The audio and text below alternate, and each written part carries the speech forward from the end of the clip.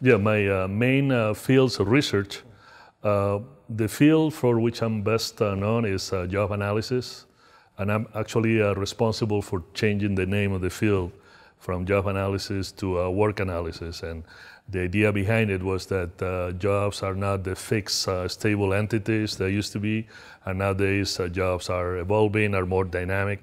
So years ago, in the 90s, we proposed a change, and it has actually been well received, and is now most of the books on human resources management that you see nowadays, the chapter that used to be called job analysis is now called work analysis.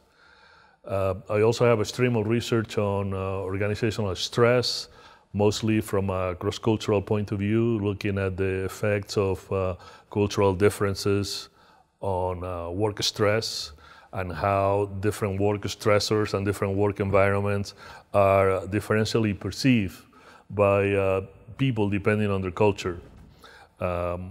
So, my research has been cited over 5,400 times according to a Google Scholar, and I would say about half of my work is in job analysis and human resource management, and the other half is mostly on work stress and other areas within organizational behavior.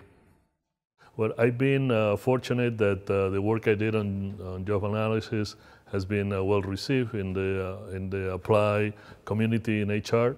And I actually serve as Vice President for Development in the Greater Miami Society for Human Resource Management, which is the local association of human resource managers.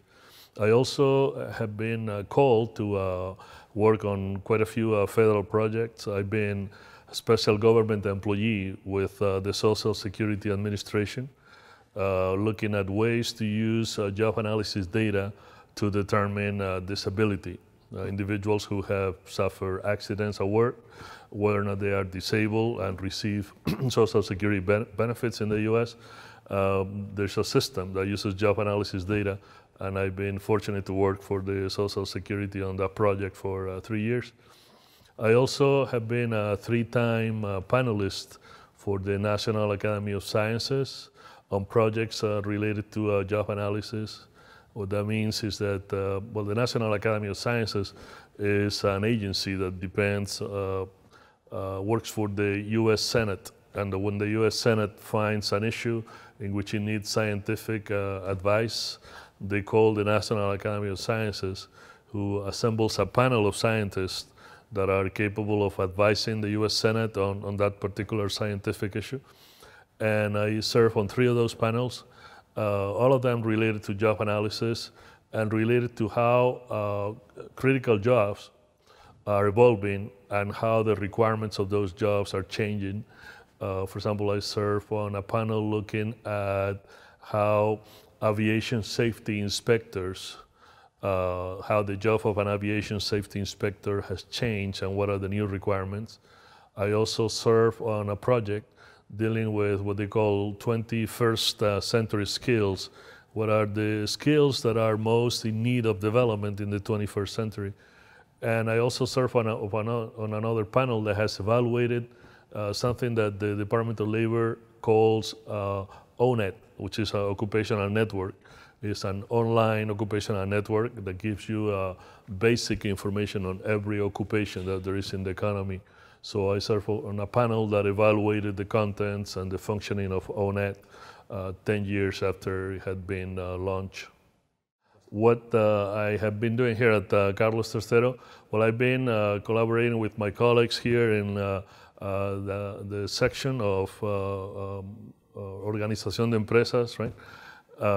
On a project that deals with my interest in job analysis, and the project looks at something that we call job reification, which means to what extent are we attributing to jobs stable, fixed qualities that we typically attribute to physical objects, and to what extent is that kind of attribution detrimental or counterproductive to the way human resources are managed in organizations nowadays.